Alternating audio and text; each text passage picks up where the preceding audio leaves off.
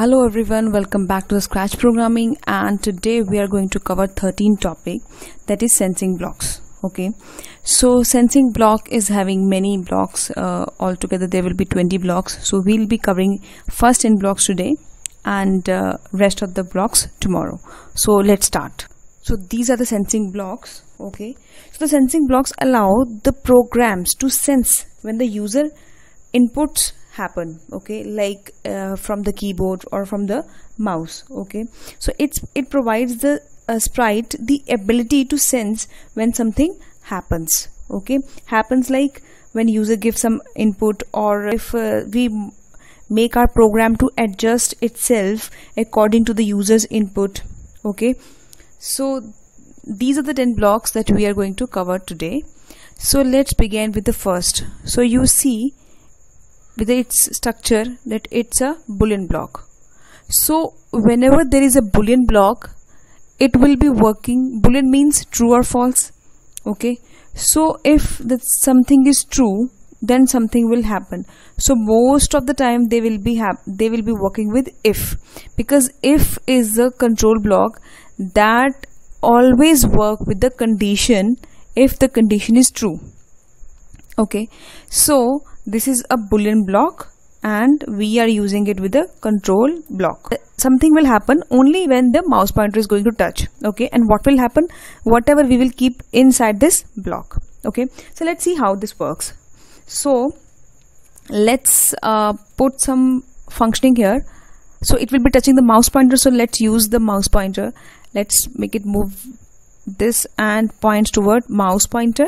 If this will touch the mouse pointer, then let's say it should change its color. Change color effect by 25. Okay, so now you understand that how it is going to happen. So we will put this in forever block and we will put this hat block here. So this is our script. Okay, so let me explain quickly once again. Our sprite will be moving wherever my mouse pointer will move, and the moment my mouse pointer will touch the sprite, or sprite will touch the mouse pointer, so this thing will happen. Until it's not touching it, this thing is not going to happen. Okay, so only this part will be executed. So let's see how this works. So see, this is chasing my mouse pointer. The moment it will touch the mouse pointer, what will happen? It should change its color. So you see, this is how this work. So you notice the sensing block sends the mouse pointer touch. Now the next is, this has 3 options with it. So when mouse pointer is touching, or it is working with edge. So the moment it will hit the edge, yes, it's hitting the edge, then this color will change. Until it will not hit the edge, its color is not going to change. You just notice how it works. So see, it touched the edge of the stage, so its color is changing. Now it's not touching, so its color is not changing. You see, you just notice now. Got it? So the touching of edge is sensed and color is changing. Means what's happening? This condition is becoming true to make this if statement work. Okay, so I think you are clear with these two. Okay, and it has one more option. Let me clear that also. In case you put a sprite, one more sprite here. Let's say this donut is there on the stage, and now I have one more option, that the moment my sprite will touch the moment you will get one more sprite here, you will get one more option here. So the donut has come here. So now while moving here and there, if the sprite touches this other sprite, then its colors will change. Now see, it's not changing. Okay, got it? Now the next is sensing the color. Now we don't need this, let's delete it. Now the next is touching the color. In case my sprite is going to touch this color, this will happen. You just see how different Boolean statements we are having here. Okay, it's not that the same thing is executing. Same thing is executing on the basis of different kinds of blocks here. Okay, so the first was touch of the mouse. So see, it's sensing the touching of the mouse. In the second, it's going to sense the color. Okay, so let's choose some other sprite now. Let's choose this. So we have this color here. Now you just notice I have this sky blue color here. If this sprite will touch the blue color, then this color effect is going to change. Also, let's put something else here. Change the size by 4. Okay, so this time it's not going to change the color, it's going to change the size. Okay, so now let's see how this works.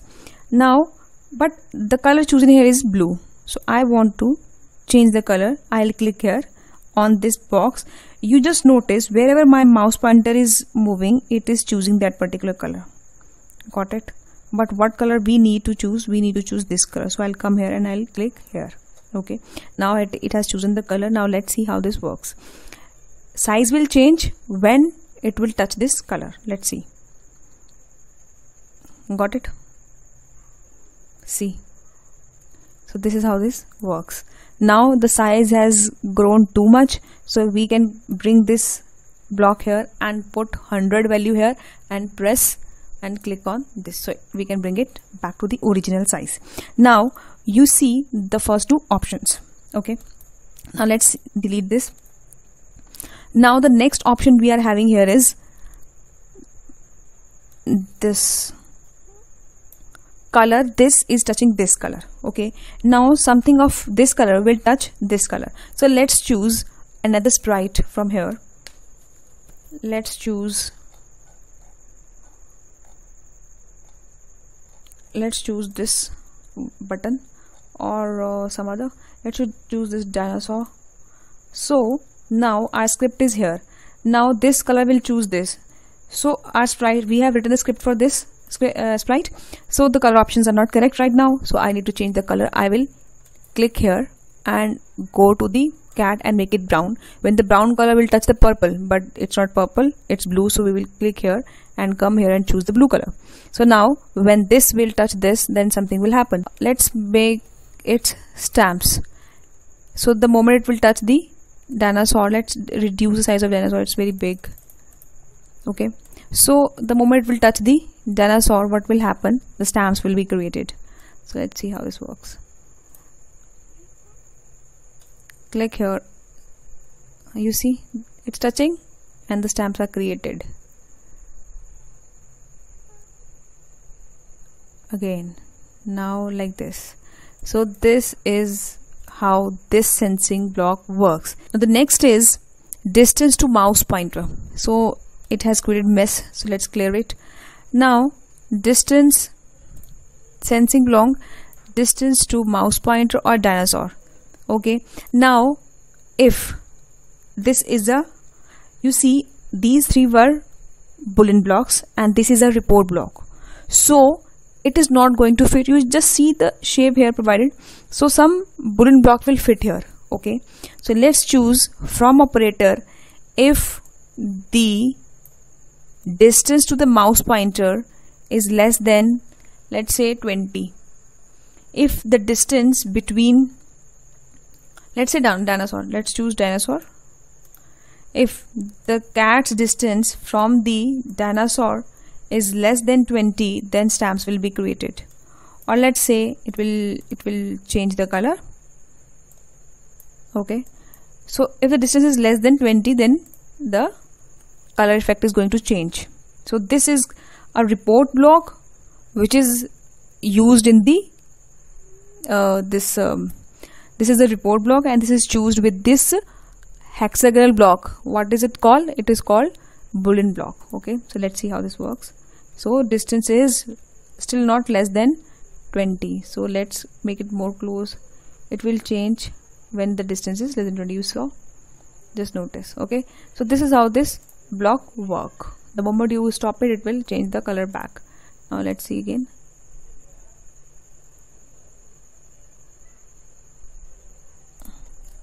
Got it? So this is how this report block work with the this Boolean block. I hope you are very much clear with this. Okay, so the next block is ask some question and wait for the reply, and whatever reply you are going to give, it will be storing in this variable answer that you can display here. Okay, yes, no, okay, whatever is your answer, it will be stored here. Okay, so Now let's write a script for this. We can write a simple script asking a question and storing a reply. So let's use this block if then do this. So if it's asking question, can I go to the party today? So it's asking a question, can I go to the party? So it will ask if the answer is yes. I'm just giving you example. You can write the script the way you want. If the answer is yes, it will say yeah to show his happiness, and it will say yeah, and it will move, and it will be very happy, and we can show the next costume. Okay, so let's see how this happens. We will storing the answers here. So whatever, it's already showing the answer. Let's take first answer.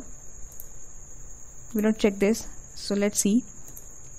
So can I go to the party today? Let's say no.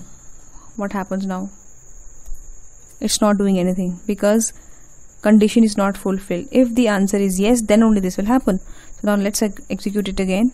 So can I go to the party? Asking again, like you ask your mother again and again. Okay, so yes, so I'll press this button. Yeah. Okay, so it's moving. So it's not moving now. I forgot to put a forever block here, so let's put a forever block here. Now let's do it again. Let's ask till yes again and execute it again. Now it's happy and going. Okay, now you have understood how this works. Now the next block is when the key is pressed. Whatever key you are going to press or select whatever key you are going to select and then press, then the action will be followed. So let's check it. I'm going to put a forever block first of all, and then a if block. This condition will go in if block, and what I want to happen when the key is pressed, I want to change the pen color and create stamps. Okay, this action I want when I press the space key, and this should keep happening, not only once, but it should keep happening. And I need a green flag here. I'll put here and I'll start like this.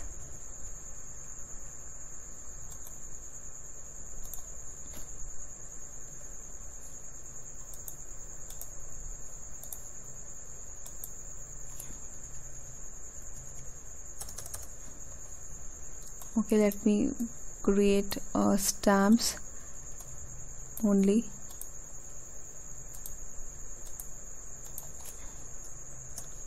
When arrow key is pressed, you see I have chosen up arrow. Now I want space. Now if I'll press space, then this will happen. If I want to put this rotation here, I can do so. Okay, now I press.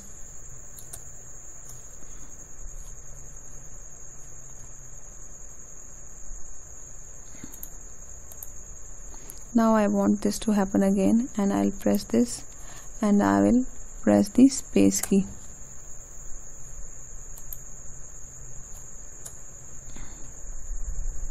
Got it? You see what has happened? Whatever key I'm going to choose, with the help of that, it's going down. Now I have chosen D. Now the D key is pressed, and this is happening. So this is how this works. Sensing block when key is pressed and mouse is down. Now the next condition is when the mouse is down. Okay, now everything happened. Now everything happened here is when any key from the keyboard is pressed. Okay, now I want something to happen when the mouse is pressed. Mouse is pressing somewhere. Okay, the moment my mouse pointer will click anywhere, this is going to happen. Anywhere if I'm going to click, not only in the stage but anywhere.